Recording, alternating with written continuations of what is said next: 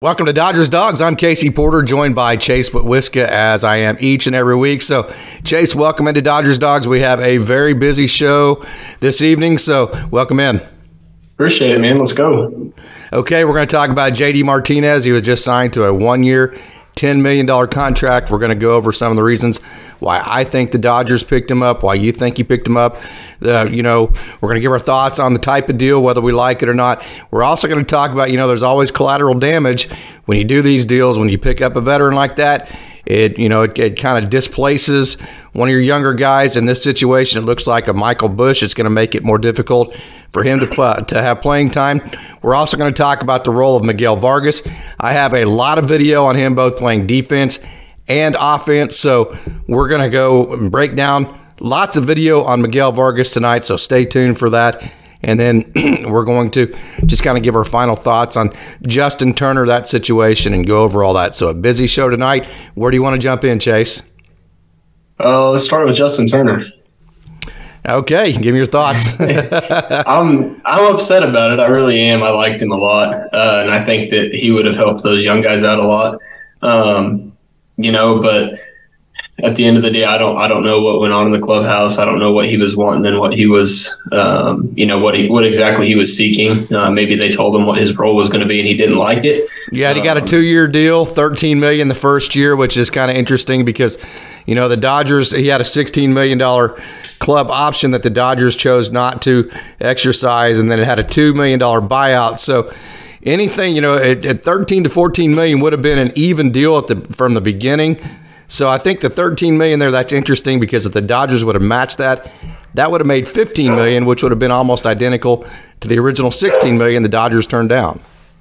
Yeah, I think it's really interesting. Like I said, I'm not sure, what was said and what went on. I think that there is a possibility that they sat him down and kind of told him, like we were talking about last week, what his role was going to be coming into the season, and he may not have liked it very much.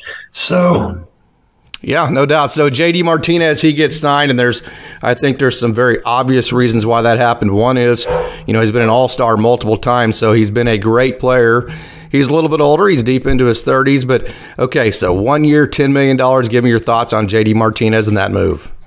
I'm interested to see how it pans out. I really am. I think that, I was going over some of his numbers and things like that, right before we started, and one thing that I noticed that was kind of interesting, and maybe I'm looking too far into it, but every time he goes to a new organization and changes environments, he improves. Yeah. From the previous kind of gets year. looks like gets a fire lit, I should say. Yeah. Yeah, because he went from the Astros in the early 2010s. Went to the Tigers and the Diamondbacks, and then the Red Sox. And when he went from the Astros to the Tigers, he improved. The Tigers and the Diamondbacks were both in 2017, so it stayed pretty similar. Then when he went from the Diamondbacks to the Red Sox, he improved again. But then he degressed after he progressed. Yeah, right. So I'm curious to see kind of what happens in a new uniform. Yeah, no doubt. I think I've made it pretty obvious. My intentions were clear that I wanted Justin Turner re-signed. I thought he was worth the original $16 million. If you look at what he did last year offensively, he was the 7th highest paid defensive third baseman, but yet if you look at that, definitely certain metrics, but a lot of the different metrics, if you equate them out over regular seasons, postseason, you could still say that he's the best defensive third baseman in the game. I think the Dodgers should have re-signed him. One, because I still think he's very good, and two, because I think Miguel Vargas could have used that mentorship. If Miguel Vargas is going to be your everyday third baseman, I think that would have been a good deal for him. Okay, so some ideas on JD Martinez. I'm guessing that Justin Turner was offered the exact same deal that JD Martinez was offered 1 year to be the DH. And this is pure speculation, but I would guess that Justin Turner turned that down. We see now that he got the 2 years, $13 million, the first year at Boston. Okay, so another thing about JD Martinez, if you go out and you get free agents and you sign them, where the Dodgers came up short last year was in the playoffs, okay? So JD Martinez has been great as a postseason hitter. His slash line is 303, 391, 596. OPS of 987 in the playoffs. So you're getting a guy that has shown up in the postseason like Justin Turner did. And then here's another one. Of course, the Dodgers like the short-term deals. The one-year deal, I think, is perfect. Is exactly what they were looking for. And then here's another one. Interesting. We'll see what you think about this. Robert Van Scoyoc, hitting coach for the Dodgers. He's getting reunited with JD Martinez. And if you remember, JD Martinez was almost out of the game in 2013. And he got with Van Scoyoc in the offseason. They revitalized his swing. He kind of was ahead of his time in the launch angle era, if you will. Van Scoyoc he changed his swing, and JD Martinez is really quick to give him a lot of credit, Van Scoyoc, for the success he had. So it's a reuniting of JD Martinez and Van Scoyoc. So for all those reasons, I think that's why the Dodgers pulled the trigger. So what are your thoughts? I didn't know that actually going into this. That's pretty interesting.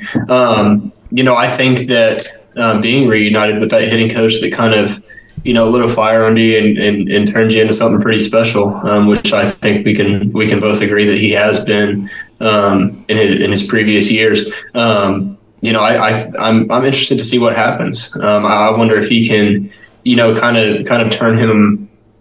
I wouldn't say turn him around, but make him even better than he was in these last few years with the Red Sox. And if he can, that's going to be a big time bat, in the offensive lineup, which really, when you lose Justin Turner and a couple other guys, you wonder how good offensively, the Dodgers are going to be with all those young guys. So I'm interested to see what happens with that. Yeah, so the collateral damage is, that just adds one more guy to the logjam when you talk about DH. Max Muncy could have DH'd some. Michael Busch could have DH'd some. Miguel Vargas. So, you're talking about second base, DH, third base. You have Max Muncy, Miguel Vargas, Michael Busch, now JD Martinez. That's 4 guys for 3 spots. So how does that rotation work? I know a lot of people think Miguel Vargas is going to play some left field, but I don't think that's the best case scenario. I think best case scenario is leaving him in the infield. So I think if they started tomorrow, I think Muncy would be at third and Vargas would be at second right now. So what does that do for Michael Busch in his role? I think that he's another guy that you can throw. You can put in left field. I won't say throw in left field because he plays it at a high level, as we've both seen in Oklahoma City. And I'll go back to what I said last week. These guys aren't just good second basemen or third basemen, they're good baseball players. So I think that maybe while Michael Busch's role may be a little less than expected going into the season, I still think that he's going to play a significant role. I think he's going to get a lot of time, and I think he's going to gain a lot of good experience that's going to be much needed, especially in these upcoming years when you only signed JD Martinez to a 1-year deal. Yeah. So, it could possibly be that he goes in to be a mentor for whoever that next left fielder is going to be. Like I said, I'm interested to see, kind of what they do with the young guys at this point when you're signing a 35-year-old. So. Yeah, and I think you're robbing Peter to pay Paul if you're taking Trace Thompson and or Chris Taylor out of left field and putting Miguel Vargas and or Michael Busch there. I don't know if that's a trade-off that over a long haul is advantageous for the Dodgers. So I do think there's a logjam there when you look at left field, because I do think James Outman's going to get a lot of time in center field. I think it would be best for the club if they just put James Outman in center field and let him go and let him play through all the rookie, if you will, just getting comfortable time, in the adjustment period. So I think in left field, if you look at Chris Taylor, Trace Thompson, second base, third base, DH, then you have the 4 guys we talked about. There's a logjam there, so it's going to be interesting to see how Doc handles that. But hey, we're going to move on to Miguel Vargas. I know people are very high on him, and of course Michael Busch, like Miguel Vargas, and Max Muncy as well. If they stick in a major league lineup, which we all think they will, it's going to be because of their offense, and we've seen how good Miguel Vargas plays offense. He was the 2021 AA Central hitting champion, and then this last year he hit over 300 in AAA. And so we've seen his offense, and we are going to break down some of his offense in video tonight. But the first thing we're going to do is we're going to show a whole lot of his defense. And one thing I wanted to note, Chase, was, he's played a lot more second base than people think, because if you look at his stats, you need to add some games to that, because the shift last year in AAA actually had him, although he is listed as a third baseman, there were a lot of times where he was making plays from the second base position, but he was in the shift. Does that make sense? Yeah, absolutely. I think, and I think that's going to be crucial, especially if he's playing second base. He's had, like you said, a little bit more experience than what people would think there, and then playing him in that shift, I think will definitely help him. Because balls are coming at different angles and all kinds of stuff. So, and I don't think people realize how hard it is to go. Each of the different spots in the infield, they're so much different. So. Mm-hmm. No doubt about it. And I put out a tweet tonight about Gavin Lux and the difficulty of, trying to move to second base at the major league level, a position he never played, and then doing it on a World Series team where you don't feel like you could make mistakes, so that kind of deal. But hey, you ready to break down some Miguel Vargas video? Let's do it. All right, so let's get going. As you can see, I mentioned, the shift in AAA last year. He's listed as a third baseman there, but making a play from the shortstop position on the move. So, Chase, as we roll through this, give us your thought. There's another shift from the shortstop spot. Yeah, I really like the way that he comes to the baseball. I think that he's definitely not afraid to go and make a hard play. Just within these first 2, 3, 4 videos, these are not field level. Yeah, these are not average. You like that arm from field level there? I do. I like it a lot. These aren't just average plays. These are hard plays to make. Moving left, moving right, backhands. Working through balls. He's like I said, he's a really, really good baseball player. This is not a highlight video, by the way. This is, again, there's an error. You can tell. This is every play that he made for like a 3-week span. Yeah, I think defensively, we should have no concern if he's our everyday second or third baseman for that matter. I really like his glove. There's another shift right there. And, one of the knocks on him, if you read scouting reports, is the footwork. Is his footwork to you, does it look quick enough to be a high-level major league third baseman? I think with some of these plays that we're seeing, I think that he's going to find a lot of success. And guys are probably running a little bit faster, and balls are being hit harder and things like that. But I think that along with the rest of these young guys, with a lot of quality reps, I think that he'll be just fine. There's one at second base. That's what I'm talking about. There were a lot of plays that he made at second base. You say, well, the Dodgers are working. There's another one at shortstop.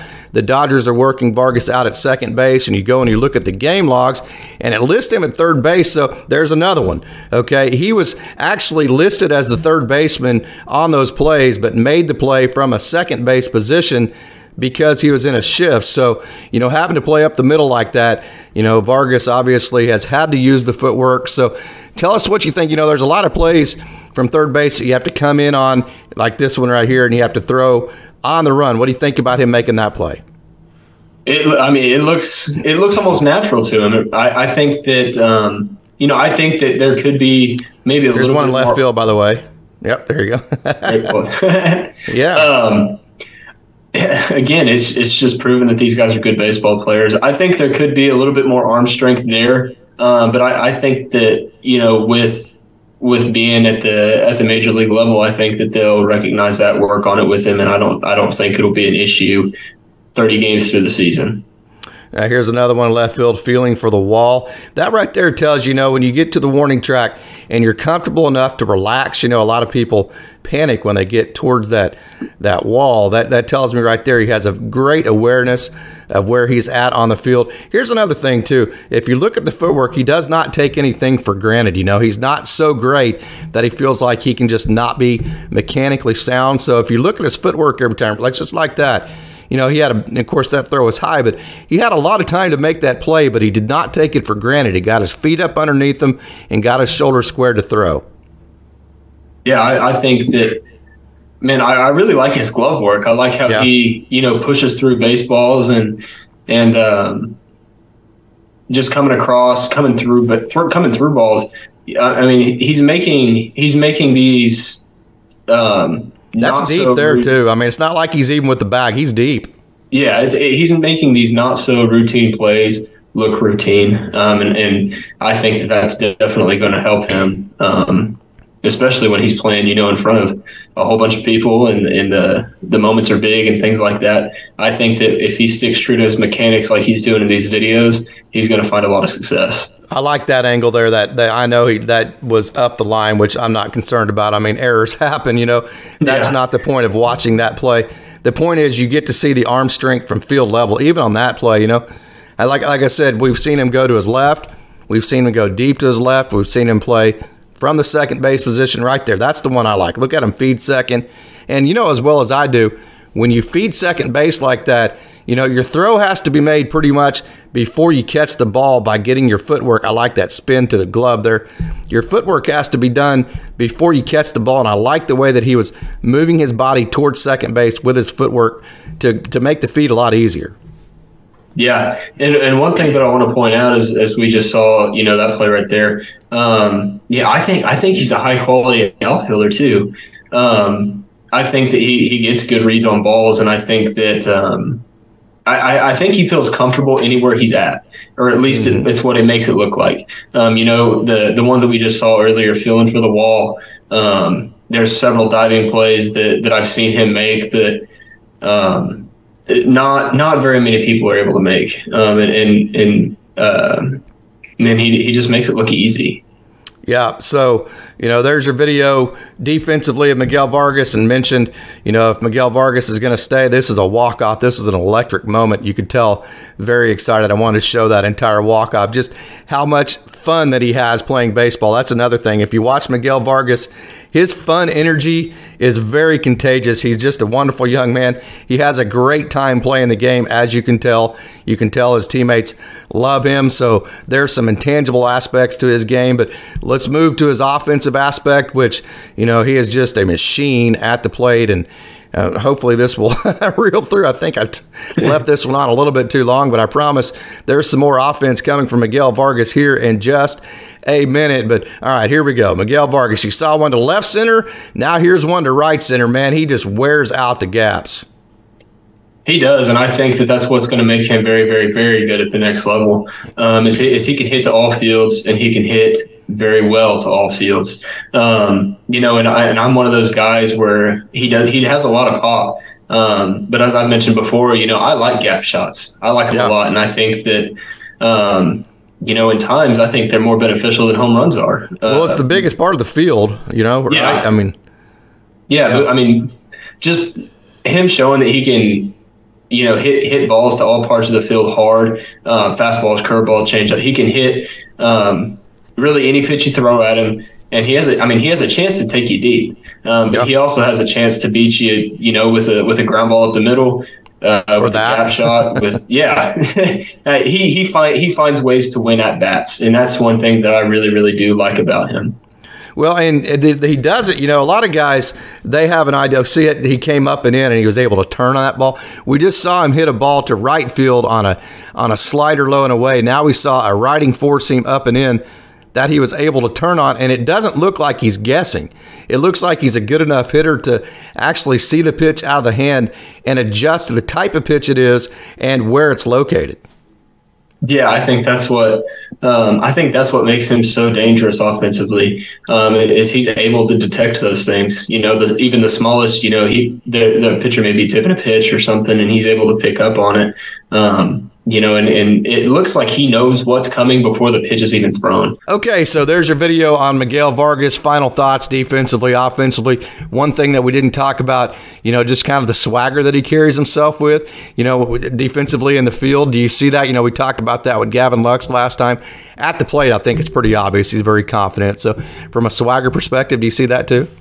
Yeah, and I love it. I think that that's one thing that I like about a lot of these young prospects that the Dodgers have is there's a lot of confidence, you know, and they just have fun. And when they're having fun, you know, I think that it allows other guys to have fun, and it also makes it fun to watch. So I think that, you know, while you lose guys like Justin Turner and some of your older guys, I think that these young guys are going to be really, really good. So after seeing that, or, you know, I know you've seen a lot of Miguel Vargas, but still after having seen that, more encouraged, less encouraged? How do you feel after seeing all that? You know, I feel very encouraged, really. I like his swing a lot. He has a high quality swing, and defensively, like I said, he makes not such routine plays look routine. And he makes things that aren't very easy. Speaking from experience, he makes them look like second nature to him. Okay, so if you're Dave Roberts, if you're the GM, Andrew Friedman, if you're front office, what is your role for Miguel Vargas next year? Is he the everyday third baseman from day one? I wouldn't see any reason why not, at least at this moment. So do you try to play him a little bit? Of course, I think with the rookies, I think they need to put the rookies in one spot, leave them, let them get comfortable, let them work through the growing pains. So I'm not big on playing Vargas at third base, second base, and left field and shifting him around. So are you in favor of that, or just do you want him in the lineup any way you can to get at bats? I'm definitely not against it. I think that he can play. I think that he can play any position at a high level, and I think a lot of it is because of his confidence. You know, and because of that swagger, like you were talking about, he carries himself different than a lot of other people do. He seems very confident. He seems like, you know, kind of whenever he's on the field, you know, it's just him having a good time. And I think that that's going to definitely benefit his play, no matter if he's playing third, second, or left. And I think that he will do it at a high level. So I'm not against him playing all three. So if he's at third base, that probably puts Max Muncy at second. What does that, again, we're going to revisit this. What does that do to Michael Busch? I mean, Michael Busch is good, man. That dude can hit. He is. And you know, it's a really good problem to have. You know, you have a lot of good young prospects that are going to play a role for you in some way, shape, or form. So I wonder if that puts Michael Busch in left. I wonder if it puts him sometimes at second base. I wonder if it puts him, you know, as a DH sometimes to steal some ABs. I think that they'll find a way to get him the experience needed because I think that they know that he's going to play a major role for them here in these next couple of years. Yeah, no, definitely in the next couple of years. The question is next year, but what I do think it does is it makes it very, very difficult to get both Miguel Vargas and Michael Busch at the same spot defensively in the lineup every day. I think, you know, because you're going to have to eliminate either Max Muncy and or JD Martinez at that point, because if you put Busch at second, Lux at short, and Vargas at third, okay, then that leaves one spot between Max Muncy or JD Martinez for the DH spot. So I do think the Martinez pickup is a situation that makes it to where one of the two, Michael Busch and or Miguel Vargas, they don't play every day, and they definitely don't do it at the same spot. That concerns me. I'm not real big on that, but we'll see how that goes. Okay, so let me just throw out a theoretical lineup here. Okay, so you've got Max Muncy at second, Gavin Lux at short, Miguel Vargas at third base. Is that an infield that can win a World Series? Now, there's a lot of offense there. We know that. There is. And I think that kind of the reaction that you just saw from me is going to be the reaction of a lot of Dodgers fans. There's not a lot of experience there at the major league level. Will there be any patience from the fans? Let's say that Gavin Lux struggles for a game and then Miguel Vargas struggles the next game. Is there going to be enough patience? Is Gavin Lux, Miguel Vargas the left side of your infield? Will Dodgers Nation, will they be patient enough to let that happen? I really hope so. It's going to be hard to say because we've been spoiled, man. We really have, you know, with some high quality guys. You got Justin Turner, who's gone now. Man, Trey Turner, Corey Seager, I hope that they are. I really do, because I think that if you give them a chance and you give them just a little bit of time, I think that they may surprise some people. And they might not be, the best. They won't be the best in major leagues. There's too many high quality guys. But I think that. Over time, when you get to, about that 50 game mark and things like that, I think that you're going to see start seeing a lot of improvements. And I think that you're going to see, the true potential of what these guys really have. I think that they may be a little starstruck at the beginning. They may be some deers in headlights, and it's different. It's a different experience, and it's they may have moments like that. Yeah. Definitely. Yeah, I don't think that's a bad thing, though. I think that's part of growing pains. My question is, will Dodgers fans be patient enough? We're used to having Justin Turner at third. It's always World Series or bust for the Los Angeles Dodgers. Will Dodgers fans, maybe one position, okay, but if there's two positions where you have moments of deer in the headlight type of deal because you have rookies out there, we've seen the way Dodgers fans have reacted to Gavin Lux, who's had to shift positions at the major league level on World Series teams. Is there patience enough from the fans? That's my biggest concern right there, is if you play Miguel Vargas and or Michael Busch at the same time, I just don't know that Dodgers fans will be patient enough to be able to let that whole process play out. Yeah, like I said, I really hope they are, because I think that there is a lot of potential there, and I'm not being negative or any kind. I'm kind of just being realistic. Those first few games may be tough to watch, and that's simply because you do have those young guys and you have those rookies. But at the same time, I wonder if I hope they do. I hope they prove me wrong, and I wonder if they will, because of the swagger and the confidence that they have in themselves as ball players. I wonder if they'll just treat it like just another game. Good thing about it is this Dodgers front office, they always have a plan. So if their plan is to play Miguel Vargas at second base or third base, whichever, they could put Muncy, just flip-flop Vargas and Muncy. One of them's at second, one of them's at third, whichever way they go. And they decide to stick with that every single day. The good thing about the Dodgers is they always have a plan, and they're very disciplined in carrying out that plan. So I'm not worried about it from that perspective. But, we have about 8 minutes left here. Okay, so let me throw another kink into this. Let me throw another wrinkle into it. What if Jacob Amaya becomes the shortstop and then Gavin Lux becomes the second baseman? What now? Amaya needs time at major league level. He is a major league shortstop, I assure you of that. So what now? Okay, what do you do with this logjam? There's so many. There's so many potential things that could happen that it's almost hard to keep up with and almost hard to talk about. But I still think you rock with Vargas at third, at least until he proves to you that he can't do it. So who at second, Lux or Muncy?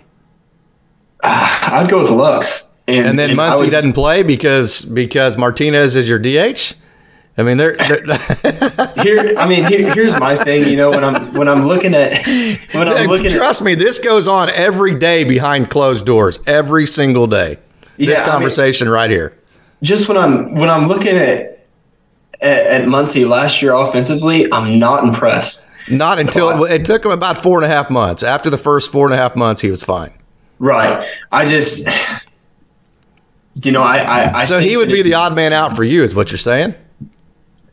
At this point, don't let me put words in your mouth. You explain it the way you want to explain it. No, at this point, yes. And that might sound crazy to some people, and it may sound crazy to you, but that's okay. Hot take. But I'm a big fan of Miguel Vargas. I really am. And I think that if you give him just a little bit of time to adjust to seeing major league pitching every day and playing in the big stadiums and playing in front of a lot of people, I think that he could potentially here in 2 or 3 years be an all-star. Yeah, no doubt. And I'll say this about Max Muncy, kind of to back up your point. I don't think it's as crazy as people think, because he is getting older, I think he, out of all of them, can handle not playing every day better than everybody else. Because, you know, if you start giving Miguel Vargas spotty playing time, Michael Busch spotty at bats, they're going to start pressing. There's no doubt about it. Max Muncy and JD Martinez are veteran enough to where they can understand. They won't like it, but they can at least understand the situation and not press. To go to your point about Max Muncy, would that make sense? Yeah, and one thing that I kind of have a question for you. Do you think JD Martinez will see any time in the outfield? I don't know, because we still haven't even talked about Chris Taylor and or Trace Thompson. I mean, so you have Mookie Betts, James Outman, Chris Taylor, Trace Thompson. In my opinion, those are your 4 outfielders. And then you have the logjam between Miguel Vargas, Gavin Lux, you have Jacob Amaya, you have Max Muncy, and Michael Busch. So you have 5 guys right there trying to fill 3 spots. Yeah. So I think there's your 4 outfielders, and you have 5 guys trying to fill 3 spots. I think your logjam is the 5 guys trying to fill the 3 spots. Okay. And then do you think that, you know, maybe one of JD Martinez's roles is to, you know, possibly mentor a left fielder? I think you already have those guys. I think Chris Taylor, I mean, but you're not, to me, you're not mentoring a rookie left fielder. I mean, you're talking about either Chris Taylor or Trace Thompson being in left field. Now, you can say they can mentor James Outman. I'm going to tell you right now, James Outman doesn't need mentoring. That dude can flat play defense. And, you know, he has the arm. He's one of the best athletes in the system. Defensively, he does not need any mentoring. If he were not to be an everyday outfielder for the Dodgers, it's going to be because of the swing and miss, not because of the defense. So I don't see any need whatsoever for mentoring in left field, because unless you bring, you know, like if you brought up a Drew Avens type, he doesn't need mentoring. I mean, that guy's experienced, man. He's played at the high levels of college. He's been all the way through the system forever. He'll be just fine. So I don't see any need there for JD Martinez to mentor anybody in the outfield. And I think if it were to be somebody mentoring, I think it would probably be Trace Thompson or Chris Taylor doing it. And then there's another wrinkle to it. You know, you also have the option of putting Chris Taylor at shortstop, you know. So, I mean, the options right now are absolutely crazy. Spring training is going to be captivating on so many different levels because, you know, for the first time in a long time, there's going to be a lot of battles for positions that we talked about tonight. And the war room every day for the Dodgers, you know, the collaboration unit and the Zoom meetings between the front office and Dave Roberts, they're going to be amazing every day this year, aren't they? There definitely will be. There's a lot of you know, there are a lot of log jams, but they're good problems to have, because I think that there's a lot of talent in a lot of places. So yeah, so maybe whoever's hot offensively, that's how you figure out who to get in the lineup defensively, right? Is that one way to look at it? That's what I would go with, man, because I mean, outside of you have a really, really good pitching staff, and I think that they're going to hold guys, you know, to 3 or 4 runs a game, and I think you're going to have to produce offensively, and I think that's how you're going to win baseball games this year. So has the Dodgers offense become more dynamic? You know, we've talked about the 3 true outcomes: home runs, strikeouts, and walks. You know, does Miguel Vargas, Michael Busch, JD Martinez – Martinez struck out quite a bit last year, but in the past, you know, let's say that he regains all of his true form and he gets with Robert Van Scoyoc and it gets reunited and he's back to say he was when he was 30 years old, at least for 1 year. Okay, does the Dodgers offense become more dynamic than it was last year, do you think? I think it does. I think there's a little bit less feast or famine, and I think there's a lot more base hits. And or doubles. Yeah, and if anybody's listened to this, they know how big of a fan I am of those 2 outcomes. And speaking, like I said, speaking from a pitcher's perspective, there's nothing worse than getting a double in the gap. I'm telling you, I'd rather give up a solo home run any day than a double in the gap, or even, you know, one of those stupid duck farts that just gets a guy on base.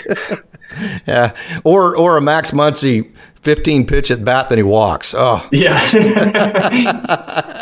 That will wear you down. The Dodgers are the absolute best in the league, and that's another thing about Michael Busch and Miguel Vargas is that, you train them up right, they will be disciplined hitters. They will not chase the zone.